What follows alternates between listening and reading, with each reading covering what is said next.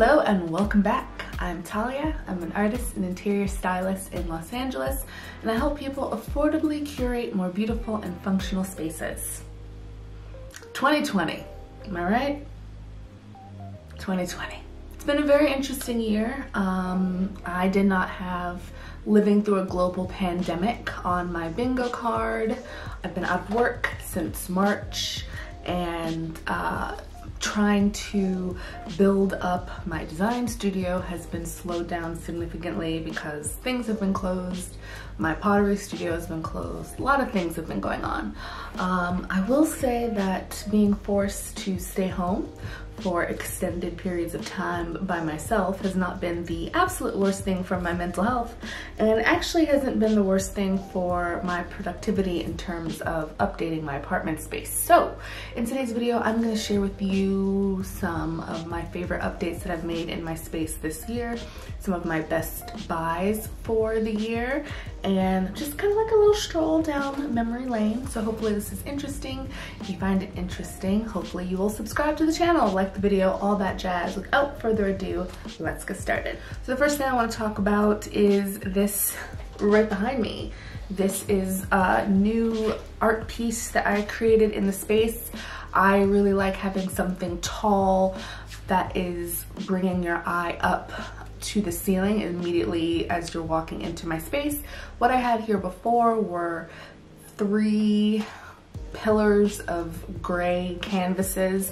I liked the neutral. My whole idea behind the gray was that I could dress up the couch cushions, I could dress up different accoutrements on the coffee table and nothing would clash. I've obviously got a lot of stuff going on just to the side of the piece with the plants, but this year, for whatever reason, I really felt my spirit being called to something orange and gold. I really love this. You can actually see it's slightly unfinished at the bottom here. I kind of put it up just to get it off the floor and haven't come back to it. I don't know exactly what happened, but I feel like I pulled something in my knee sitting, you know, crisscross applesauce on the floor, putting the gold leaf on this thing. So yeah, like literally like have gone to my doctor, have had like an x-ray on my knee, like severe pain style. So 2020, am I right? I love gold accents. I have gold all over my house, so this was a really great inclusion into that collection.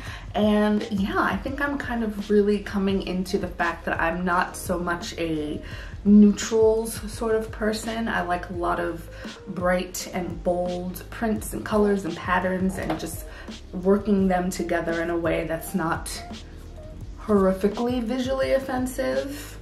So my second favorite apartment update of 2020 is my bedroom area update, which includes my new headboard, taking down the curtain that was hanging from the ceiling to divide the space, and adding that table at the foot of the bed that was one of my woodworking 101 projects throughout the year.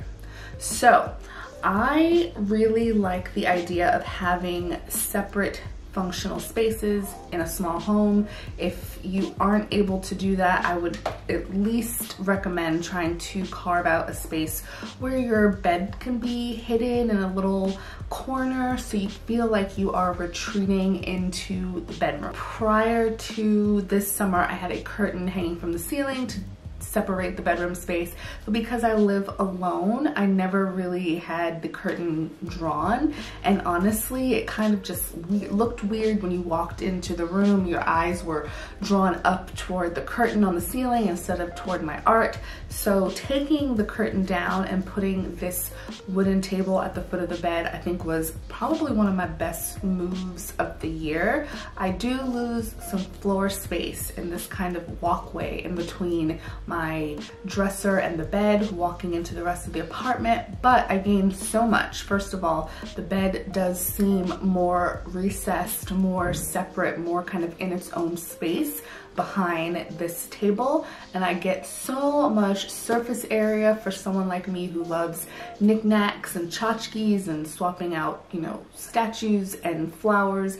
being able to use this surface area to decorate has been amazing.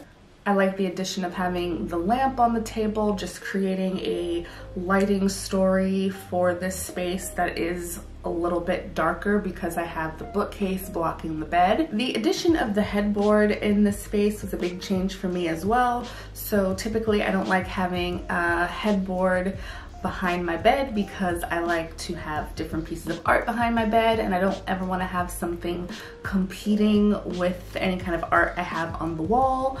This year, as it turns out, the piece of art that I had behind the bed works so much better on the wall next to the bed, and so that kind of left a blank space above the bed. So I created a base on the wall with some spare wood parts, and I found this foam flooring at the 99-cent store. It's supposed to be used to like cushion the sound in your gym or underneath a workout area. And I got this really beautiful chartreusey, I don't know if this is, is it chartreuse? And I literally built out my own headboard. I wanted to customize the height. I wanted it to be really flat to the wall. And again, I didn't want it to be something that was competing visually with the art in the space. And I gotta say, even though I'm not normally a fan of a headboard, I really like the look of what I've got going on now in the bedroom. So my next favorite apartment update of 2020 is the conversion of my vanity area into an office space and my general closet update. I left my full-time job before the pandemic really kicked off, and my intention was working my part-time job and spending more time at home building Talia Warren Design, building my design studio. Getting off to a rockier start than I'd hoped because 2020, am I right? But I did know that I wanted to have a dedicated office space. I'm a very visual person. I like to have my post-its. I like to have, you know, a to-do board written that I can look at every day. Wanted to have somewhere that I can leave my laptop and really feel like if I'm working at home that this is the place where I work, and when I walk away I am just Talia in my living space. So the only place for me to do that was the little nook of a desk underneath my cabinet in the closet area. The conversion actually worked really well. I just took the mirror and light down off of the vanity, swapped out the desk for a more comfy office chair, put up my post-its, and I really made the space work well. Because I'm utilizing one of my closet sliding doors as an office space, I also did a pretty major upgrade of the inside of my closet so I can keep the closet doors open with all of my crazy business notes on the back door hidden whenever we are able to have company again in our house. Prior to this year, I didn't really care about what the inside of my closet looks like, but now it's one of the nicest, most consistently organized spaces in my house, and the two spaces work really well together. And I do feel really productive in that office space, so I'm really happy that I was able to carve out those two completely separate functions in such a small square footage. My last favorite apartment update of 2020 has got to be the green wall in my kitchen. I think I probably went through 7 or 8 different colors before I finally decided on that green. I was trying to balance it out and not have too many like strong male colors in the space, and I feel like green is a very like male energy color, but it's also one of my favorite colors. I also have plants everywhere. It kind of really fits well, but it took a long time to decide on that green, and now it's absolutely one of my favorite things to look at in the space. I love a statement wall, and I don't really have, not that I couldn't have done a statement wall anywhere. I don't think that I would have done a statement wall anywhere else in my space. I have a statement ceiling. My ceiling is green also. It's like a seafoam green. But yeah, I love just being able to have that bright, deep, bold statement. It catches the attention out of the corner of your eye so well, which is such an important thing to do. I think when you're in a small space, really creating those moments of like wow that catch someone's attention and kind of take your attention away from other parts of your small space, it makes the space feel bigger overall. And like I said, it was very hard fought coming to the decision to use that green, which is crazy because I have so much green everywhere in my apartment. So lastly, I wanted to highlight some of the best items that I purchased from my house in 2020. First one being black velvet hangers. Oh my God, I cannot tell you how fancy I feel taking my clothes off of a black velvet hanger next to another black velvet hanger, next to a whole row of black velvet hangers. If you are looking to make one update in your house that is gonna make you feel like you have arrived, it's completely swapping out all of your hangers for black velvet hangers, especially if you can see any part of your closet from not being inside the closet. It makes your clothes look so clean, so uniform. The closet updates that I made without having swapped out the hangers, it would look ridiculous. It would look, I had like pink and purple this, and just, it was a mess. Upgrade your hangers. I got mine off of Amazon because everything is on Amazon and they weren't that expensive. Another great item I brought into my space in 2020 is my blue office chair. My original goal, no, it's a car. I can't get no satisfaction